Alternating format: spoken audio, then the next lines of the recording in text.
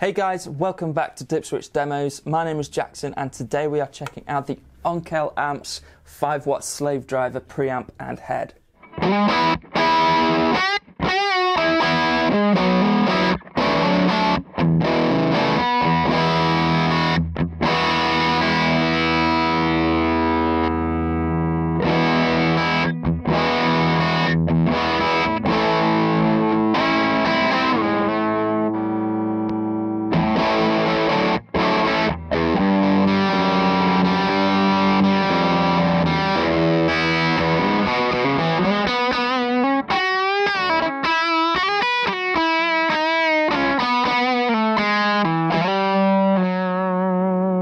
The slave driver is essentially an excellent amp for gigging, recording, practicing, so many different uses, and it's actually also got some really cool, unique things going on here as well. It's a really, really loud amp. Don't let that 5-watt kind of rating fool you. It's super loud, definitely loud enough to keep up with a rock drummer.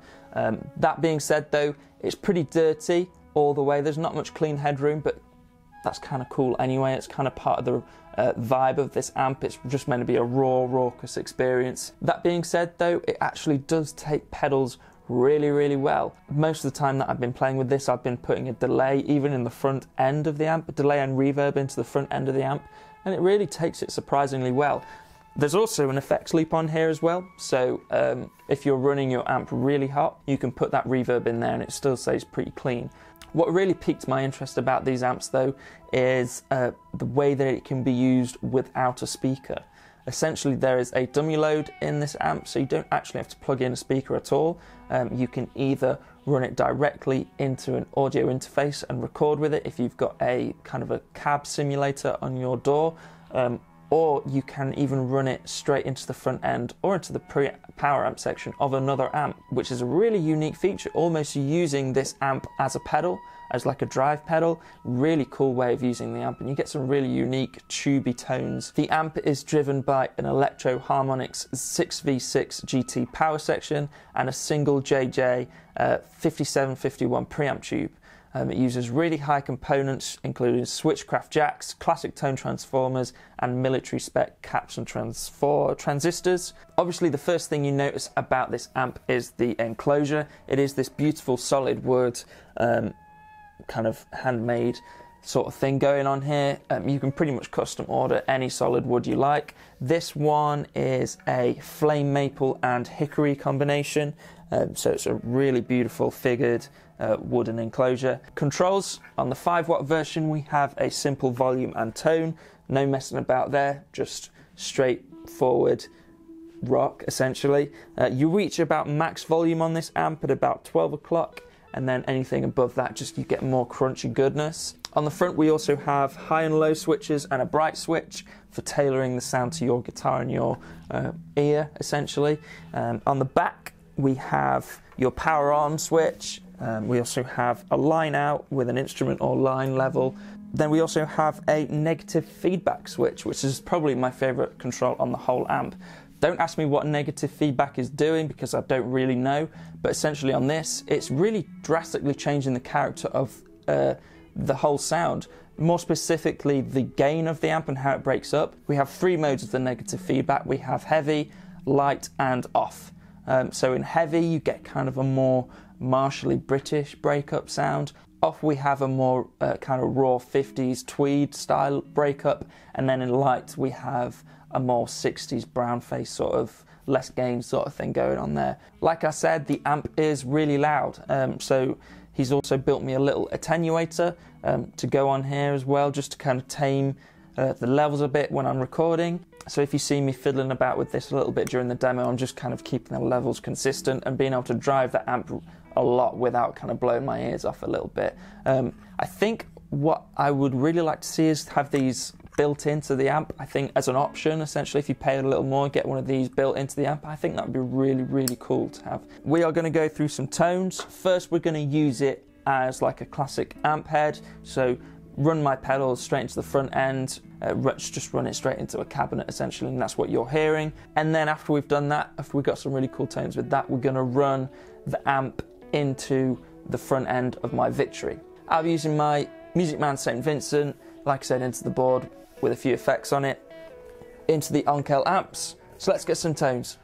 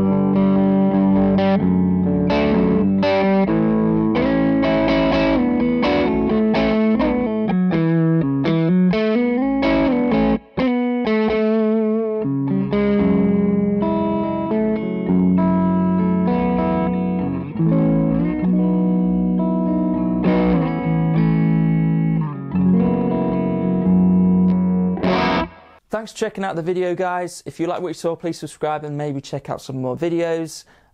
Anyway, I'll see you in the next one, guys. Cheers.